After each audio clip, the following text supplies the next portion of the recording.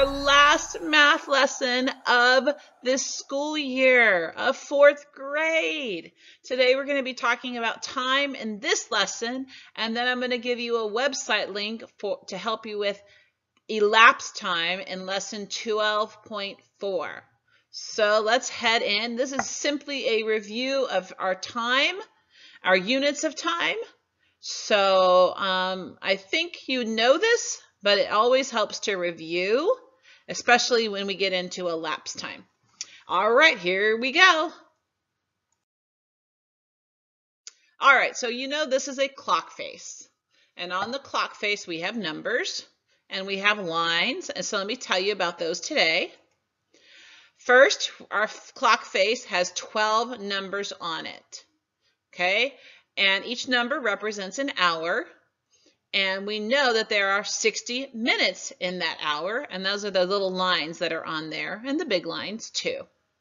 So you see the 1 and the 2 are circled, and those are the hours, and it keeps going around through 12, 3 all the way through 12. So you can see in between those hours are little lines, and there's 5 marks between the numbers, and those are going to represent our minutes. Okay, so we have 12 numbers on the clock face, and there's 5 marks between the numbers, which will help us in our minutes, and we have a total of 60 minutes in an hour. Let's move on. Now we know in a day we have 24 hours, so that means that the clock hands need to go around the clock 24 times, okay, because there's 1 day and 24 hours. We have 12 hours in daytime, and we have 12 hours of nighttime. Now, midnight at 12 o'clock in the middle of the night, midnight, begins our morning time. So 12 o'clock, 12:01, 1 o'clock in the morning. Okay, and that goes all the way to 11:59 because something special happens at 12 noon. We head into our afternoon. So the morning time is called the AM time, and the afternoon time is our PM time. And that starts at 12:01 in the afternoon all the way until 11:59 at nighttime. And then the AM starts again. So now let's look at our next clock face. This is the clock face with the minutes marked. So we have the hours on the inner circle and the minutes on the outer circle. Okay, there's still the 5 marks between. Okay, we still have 5 marks between the numbers. But this and those hour hands also going to help you with minutes, and each hour is represented by certain minutes, so it could be 5, 10, 15. So those numbers are going to be used for the hours and the minutes. Okay, so let's do some practice in a minute. First of all, when the hands are the minute hands are at the 12 o'clock, we call that o'clock, okay? And when we go to 3, we call that, it's going to be 5, 10, and 15 minutes. I'm pointing like you can see me point, but you really can't. The 3 represents 15 minutes, or sometimes we say it's a quarter after the hour, because a quarter is, you're going to see, is just like our fractions that we talked about. It's actually a quarter of the circle. Okay, so we'll say it's a quarter after the hour. You could say it's 2:15, or 15 minutes after the hour. Then we head over to our number 6, which represents 30, because we're counting by 5s at each line, 5, 10, 15, 20, 25, 30, and we have 30 minutes. So we could say it's 6:30. Sometimes even people are fancy and they say it's half past because we're actually filling in half the clock. Okay, we have half the circle, half, so we can say it's half past whatever hour we happen to be on. Now let's move to our next one, and that's going to be our 9. Now, this is the trickiest one. It does represent our 5 minutes all the way around to 9 is going to be 45. So it would be 45 minutes after the hour. So it could be 7:45 or 2:45 or 10:45. And that's how we can tell the time. There's also a phrase that's used called quarter to, be the next hour. Okay, so it's kind of confusing because we say the next hour, but it's not the next hour yet. So we could say it's a 2:45 or it's a quarter to 3 o'clock the next hour. And you can kind of see our little fraction clock there. All right. And there's our quarter to the next hour. There you go. All right, so we have 15, quarter after. We have 45, quarter to. Okay?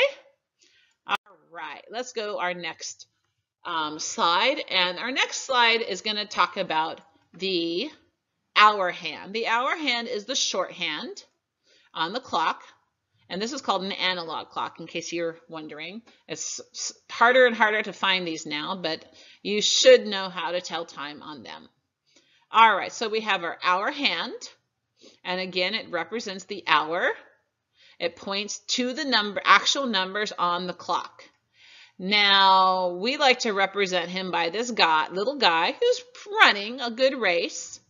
He's not really in appropriate clothing for a race, but we like to think of him as what lap is he on? He's running a long race, and what lap is he on? He's not going super fast. He's kind of like a cross-country runner, and he's just saying, what lap is he on?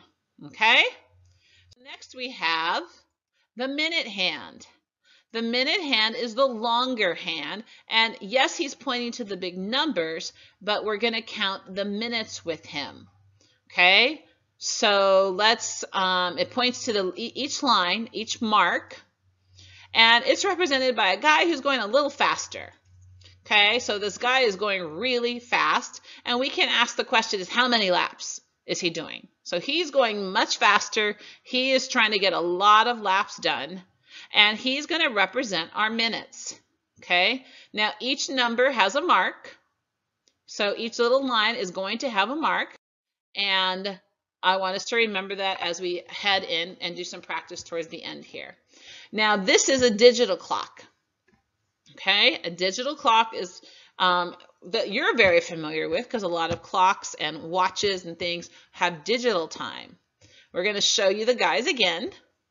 The hour hand, the slower guy, he points to the actual numbers on the clock face. Okay, he just wants to know what lap is he on? The hours is this position. And what lap is he on? And then we have our minute hand. Okay, it points to the marks on an analog clock. And he's the faster guy. And we want to know how many laps is he doing. So we got the slower hour hand, who's still getting the race done, just at a he wants to go more distance. Then he wants to get the minutes, how many laps to get done completely. All right, so let's do some review and practice with these numbers. We can start with our hour hand. Okay, we look at the actual numbers, and there's our hour guy. And we extend the line out a little bit more to know that it is 6 o'clock. It's after 6. It's not touching 6, but it's not touching 7 yet either. It's in the middle, so we say that it's part of the 6 o'clock hour. Okay, now let's look at our, and that would go in the digital clock just like that. But let's look at the minute hand now. He's pointing to the 3, or the clock is pointing to the 3, and there's that guy. He's going really fast. And so we're going to count by 5s because it's a little easier starting at 1. So that's 5, then 2 is 10, and 3 is 15 minutes. And there's our number for 6:15. All right, let's do another one. We have, what time do you think it is? Don't say 3. It's not 3 yet. And I know that when I extend my hand a little bit, it's still in the 2 o'clock hour. And if you're never really sure on your papers, you should definitely just extend that line a little bit more just to see. Okay, so we are in the 2 o'clock hour. And let's see how many minutes. Okay, we're at 11. Now, this is how many minutes? We go all the way around. We can go 5, 10, 15, 20, 25, 30, 35, 40, 45, 50, 55 is going to be our time. So let's check and see if we're right. And we are. Yay! So let's keep going with another practice. Extend the line a little bit. We are at 8. What lap we're on? The little hour hand guy. He's on his 8th lap. Okay. And let's see what our minute is. We want to do 30. So we go around the clock. We know 6 is 30 minutes. And 6:30. And then we have a little line, which is 1 minute. And a second line, which is 2 minutes. So let's see. Our time in this case, we have our, well, I got ahead of myself. We have our 30, our 31, and our 32. So our time is actually going to be 8:32. All right, let's do another one. Our hand, extend it out a little bit, and it's after 11, but you know what? It's not touching the 12 line yet. So it's still 11 o'clock. Okay, so don't get too anxious. That's why I always extend that line out. Okay, so we have 11 o'clock. And let's look at our minute hand, and our fast guy is how many laps is he doing? How many minutes is he doing? Well, let's extend that out just a little bit. Okay, well, we know that we started number 2 is 10 minutes, 11, 12, 13, 14, 14. Or you could go backwards and start at 15 and then go backwards 1. And you can see that that's 14. So kind of whatever's easiest for you to practice. And then our time is 11:14. All right, guys. This is going to sum up our lesson for today on telling time in your units of time picture or paper. And we're going to head over into a lapse time now.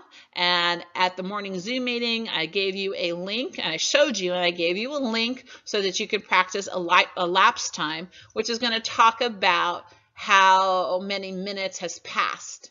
That's what a lapse time is. Okay, so we'll talk about that more in Zoom, and you'll do some practice with that link that I gave you.